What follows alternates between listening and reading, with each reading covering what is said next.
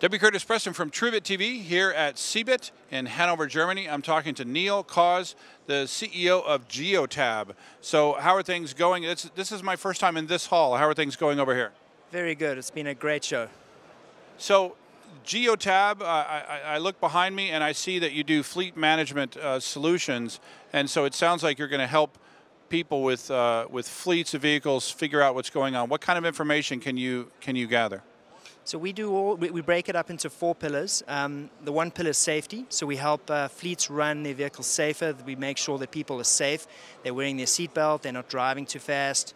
The other important pillar is productivity. So we can tell where they are, whether they're visiting their customers, whether they aren't visiting their customers.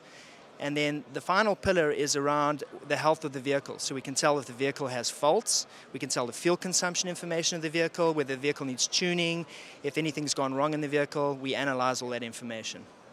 And how do you gather this information? So the device is a simple plug-and-play device. You take the device and plug it into the OBD port, which is a little port that every vehicle has, and that talks to the engine computer. It has a GPS and uses a cell phone to actually send the information live back to a server, which then analyzes and reports on that information.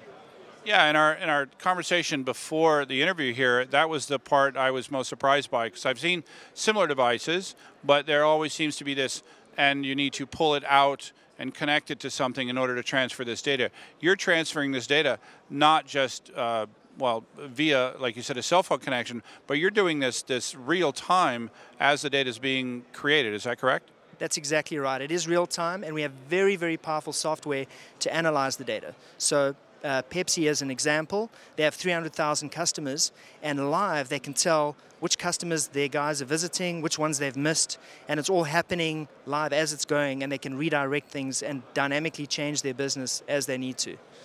Yeah, that's a fascinating part about being able to figure out where they are and where they're not. Vehicles that are spending too much time in one location.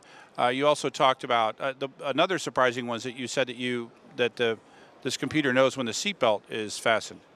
Yes, because we talk to the engine computer, we can really get a rich set of information. Is the person wearing your seatbelt? Do they have a passenger? Are they wearing their seatbelt? We can tell whether the airbag gets deployed in an accident, whether the fuel consumption information on the vehicle is good, so the vehicle's running really well, or there's a fault with the brake system or anything else in the vehicle. So it really helps large fleets and small fleets, manage their fleet well and make sure that they get the most out of their fleet and their drivers. Yeah, I can imagine that with a large fleet of vehicles, the level of concern that an individual driver may have for their vehicle would vary widely. You might have a very conscientious driver that would say at the end of the day, hey, by the way, I had an engine light. And then you probably have a much larger percentage that just really don't care less or maybe don't remember. But in this case, you're saying you get an engine light, you get a check engine light, and not only would they know, but the headquarters would be notified automatically. I find that fascinating. What types of things do people end up doing with that information? Well, they really use it to run their fleet. They can schedule a mechanic to have the vehicle inspected the minute it arrives back. They can reduce the downtime of the vehicle, so they can get the vehicle back into service immediately, so they need to have less spare vehicles available. They can make sure that they don't have breakdowns in the field, so it's preventative maintenance. So if a battery is going to go flat, they can make sure ahead of time that they replace the battery instead of waiting for the vehicle to fail while it's out somewhere, and then they've got to go and go and get the vehicle and do whatever. So I think it's a great tool for fleets to be more productive, and UPS, use it on 65,000 devices.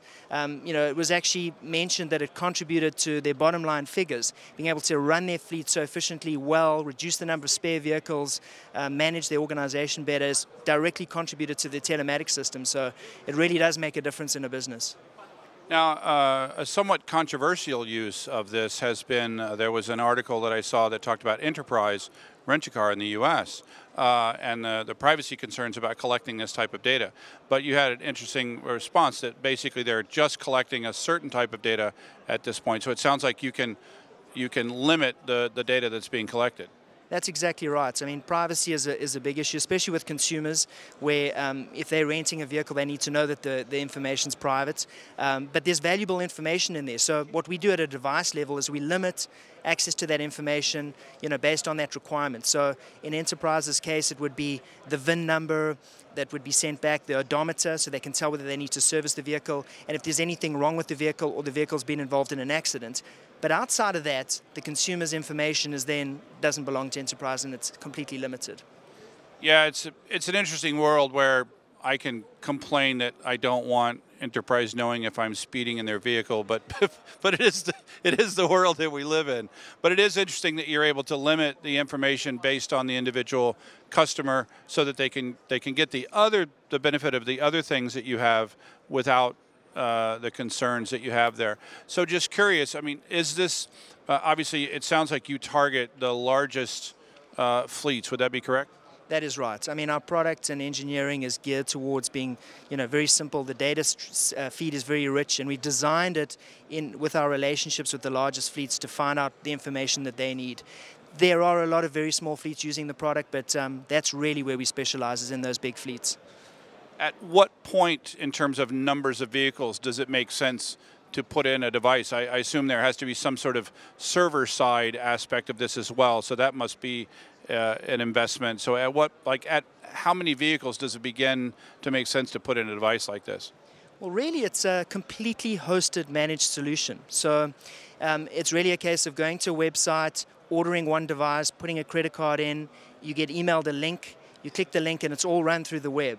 You install the unit in your vehicle, it's plug and play, and you're up and running. So while the large fleets use us, it's really simple for a small fleet to get the benefits of all the thinking, the preventative maintenance, all the thinking that's gone into a large fleet system can run for a small fleet, and it's very, very simple to use. You can get very powerful if you need to, but you can use it for the basic stuff as well, and it's very inexpensive.